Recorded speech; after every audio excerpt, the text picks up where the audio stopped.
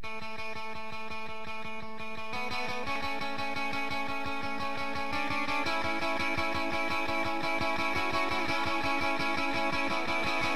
a cure for my life, find a cure for my life, find a cure for my life, find a cure for my life. Oh my God, oh, you think I'm in control? Oh my God, oh, you think it's all for fun? Oh my God, oh, you think I'm in control? Oh my God, oh, you think it's all for fun? Pin a smile on my face, pin a smile on my face, pin a smile.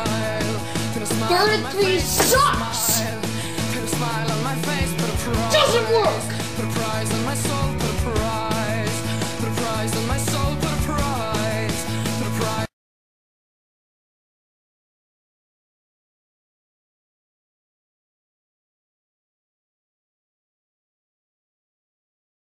Hey guys, and welcome to my review of Season of the Witch. Now this review is a little bit late because, well, really late because I saw this movie on Friday night, the day it was released, and you know, I haven't made a review, and today's Monday night at like 9 o'clock where I am, so anyways, Season of the Witch stars Nicolas Cage and Ron Perlman, aka Hellboy.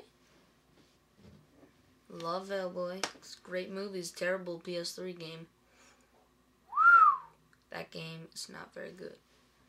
Just kidding, I kind of like it. It's not bad, but that's off the subject.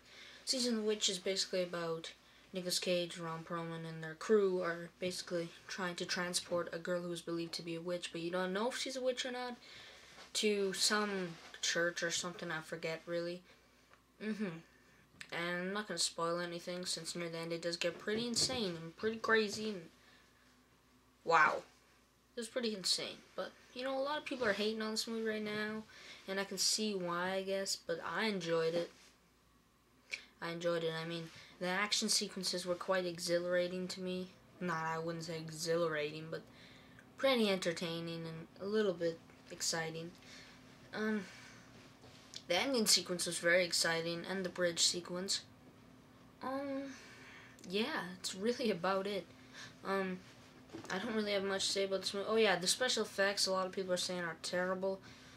I thought they looked good. I mean, the dogs, the wolves or whatever, when they like transform, that looked pretty cool.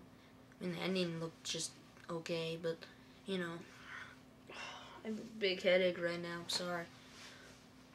But, you know, I wouldn't say go see it in the theater, because it's not really worth, like, full admission price and everything, but I'd say when it comes on DVD, probably buy it or rent it, because it's not bad, and it's definitely worth a watch if you are into the same type of movies I am. But, yeah.